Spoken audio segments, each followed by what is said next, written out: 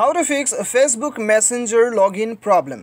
तो दोस्तों यदि आपको भी अपने फेसबुक मैसेंजर में लॉगिन करने का प्रॉब्लम आ रहा है या फिर लॉगिन कैसे किया जाए वो आपको पता नहीं है, या फिर दोस्तों लॉगिन से रिलेटेड आपका जितना भी प्रॉब्लम आ रहा है मैसेंजर में उसे कैसे आप फिक्स कर सकते हैं, इस वीडियो में मैं आपको बताऊँगा। ठीक है, तो यहाँ पे दोस्तों जैसे कि आपको पता होगा ऐड अकाउंट जैसे ही करते हैं तो यहाँ पे हमें लॉगिन करने का ऑप्शन दिया जाता है। ठीक है, तो दोस्तों यहाँ पे अभी यदि आपके प्रॉब्लम आ रहा है, आप यहाँ पे लॉगिन नहीं कर पा रहे हो, तो आपको क्या करना है इस वीडियो में मैं आपको बताऊँगा।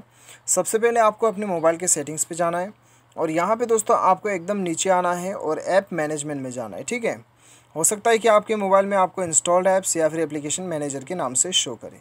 बेसिकली आपको एप्लीकेशन पे आना है। उसके बाद में दोस्तों यहाँ पे आपको क्या करना है, आपको ढूंढना है मैसेंजर ऐप। तो चलिए हम ढूंढ लेते हैं अपना मैसेंजर ऐप। इसके ऊपर आपको क्लिक करना है और यहाँ पे आपको इसे फोर्स स्टॉप कर देना है। ठीक है, इसे आपको फोर्स स्टॉप कर देना है सबसे पहले तो। उसके बाद में स्टोरेज यूसेज पे जाना है और यहाँ पे क्लियर डाटा पे क्लिक कर देना है। इसे आपको क्लियर कर देना है।